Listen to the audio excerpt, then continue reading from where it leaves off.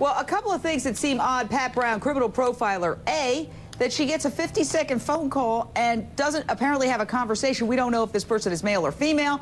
Did the person have an accent? Was it a woman? As I just said, male or female. We don't know anything about it, but if you're on for 50 seconds on a cell phone, you're going to end up with some clues. And so she gets this number.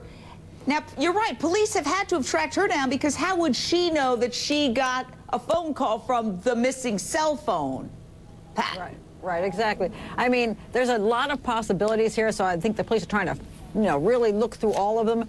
It could be that they did have some involvement, and one who was involved called the other with a stolen cell phone, and they're not admitting that. It's possible that those cell phones were left someplace in a public area where somebody said, hey, cool, cell phone. And another possibility, well, hey, wait, this is what I don't understand. Didn't the family say that none of the phones worked because they hadn't paid the bills, so they were not functioning phones? Why are they saying that if this phone can be used?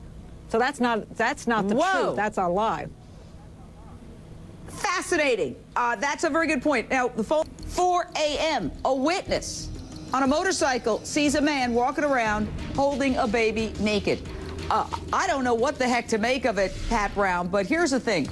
I'm trying to think myself, okay, I'm at home, and I'm in recovery. I haven't had a drink in 16 years, but you're at home, you're drinking more than 5 glasses of wine, you're also taking anti-anxiety meds. Often people have a party when they're drinking. Now, she was drinking with a neighbor on the stoop. The neighbor leaves at 10:30.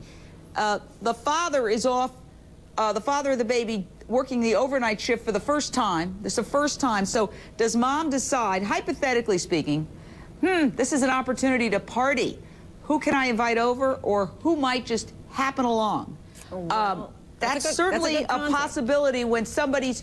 And how about, well, if there's alcohol and anti-anxiety meds, could there be other drugs involved? Is it a fair question, Pat? Well, yeah, it's a fair question, Jane. But what's interesting is the family, the parents, said that they already gave like 9 people that are possibilities, and they've all been alibied. Then they had to struggle to think of who these people could be. Now, if you're drunk at your home to the point where you can't remember half of what happened, but you know there were people there, first thing you're going to think of is, oh my God, maybe one of those people did something to my kid. That should be your response. And something else is really weird. When we hear about that baby being carried about in the cold, now baby Lisa she had a little congestion. She had a cold that night.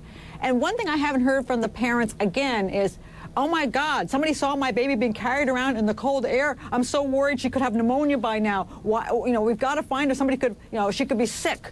I haven't heard that worry. It's almost like they're ignoring those sightings, which concerns me.